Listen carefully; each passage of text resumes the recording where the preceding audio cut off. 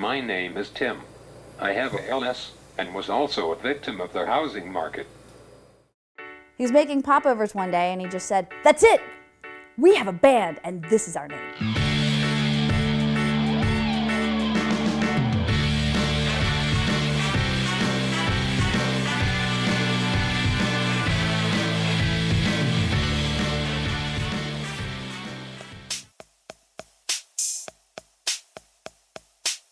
His first recording project was called Little Brother. And Little Brother started with him in his dorm room. One night, he wrote a song about one of our friends. It was Jesse Blacklow's 22nd birthday, but he was still a virgin. He was convinced it was because his boyish appearance, and he would not let it go. So for his birthday, I borrowed my friend Jeff's cassette tape for a track and wrote and recorded my first poppy tune. Its sole purpose was to embarrass him. It was about my sexual prowess, lack thereof at the time. My general horny state of mind as being 22 and looking like I was 13. I think he was worried that I was going to be offended. And then I just started laughing and I said, "This is hilarious, this is awesome." So sleep with me, I'm 22 and not 13, and I have got the biggest penis you've ever seen. I can't believe I wrote a song that filthy, but that was my pop genesis. A lot of the songs are brutally honest, and that's one of my favorite things about Tim's music and songwriting is that he's so bluntly honest that it's uncomfortable but uncomfortably amusing and beautiful at the same time. Waiting for that special girl who's pretty like a fairy, my hero that will rescue me and really pop my cherry. Originally, Little Brother was Tim and a cape and a wife beater with a big L on the front, and him going around to parties at Guilford College with his tape deck and his one-man show. With Little Brother, the cool thing there was no expectations of the kinds of songs or the genre we were writing. It was just, let's write a really funny song or crazy, weird song. Little Brother was an endearing persona. I always sped my vocals up to sound like a kid. It was a way to get past the fact that I hated my voice. But the next few years I gained confidence in writing pop, not having to project a punk rock image. It was nice to admit my love for Janet Jackson and not be ironic. About the mid-decade, after the band was done and I wasn't working any music, I had my pop revelation when I really gave Pet Sounds by the Beach Boys a listen. Yes, cliché but true. And with the help of my Mac, writing and recording began again. For me, Tim was always a pop guy, you know, and he played in his friends' bands, but for him, you know, you knew anything he was going to write was pure pop.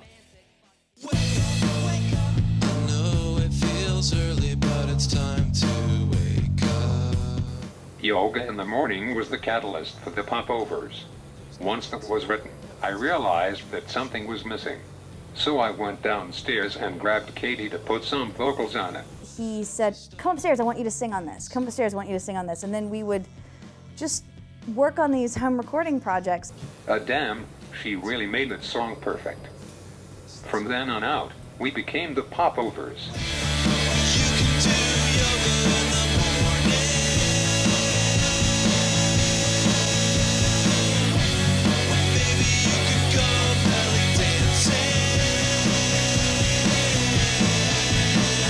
Probably some of the most brilliant pop songs that I'd ever heard, or that anyone that I knew personally had ever written.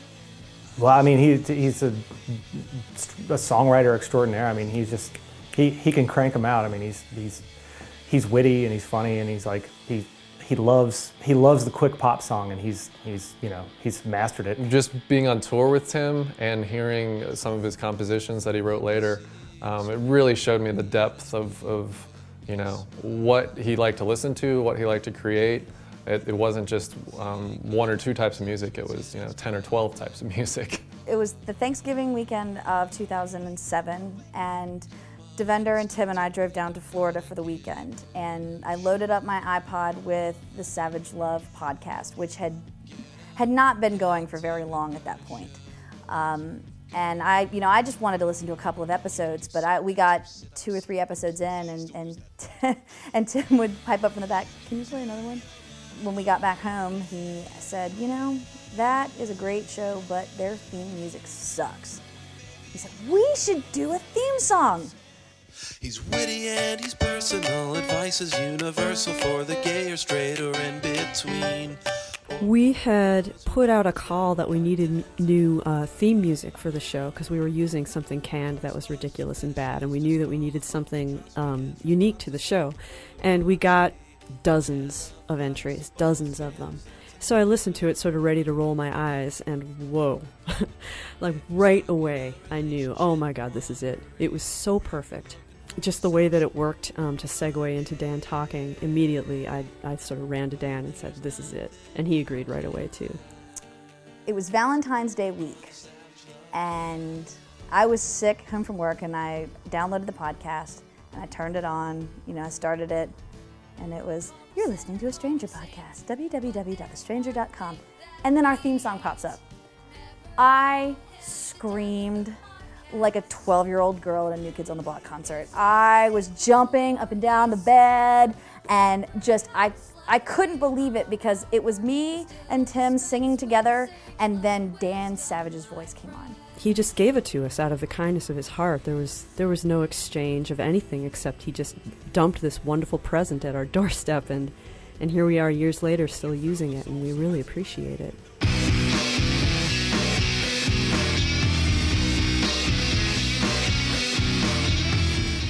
Over the next year or so, we had enough for the album, but I never planned on doing anything with it, especially after diagnosis.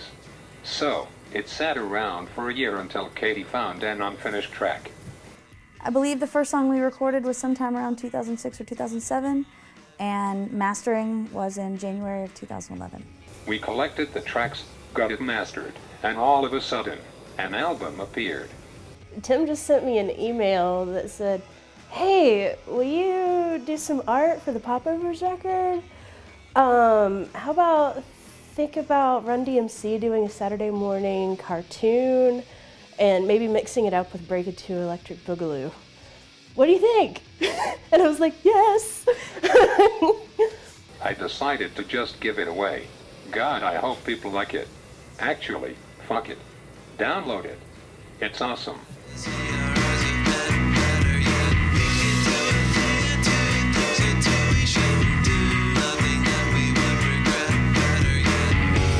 Tim has always been so excited to share his music. I'm so super hyped to listen to it, and I hope that millions of people listen to this album because it's fantastic. In his first effort, he hit it out of the park, and so I'm sad that that's not going to be, carried on. I mean, I just, I wish there was more. Really, it's just a glimmer of what he could really be capable of. It's just like when you listen to this, you can only imagine if he had ever had access to like a full professional studio and all the downtime in the world. Like, who knows what the guy? I mean, it could have easily been the next American Blur in the blink of an eye. I feel like this record is a very appropriate send-off. There's so much love that's been put into it by everyone that's worked on it, and it's just genius. When I listen to these songs, it's like, they're fun and they're amazing, and I am so unself-conscious about playing them for anyone, sharing them with people, and wanting to listen to them. And now it's such a gift because it's where Tim and I are going to live together forever. So, I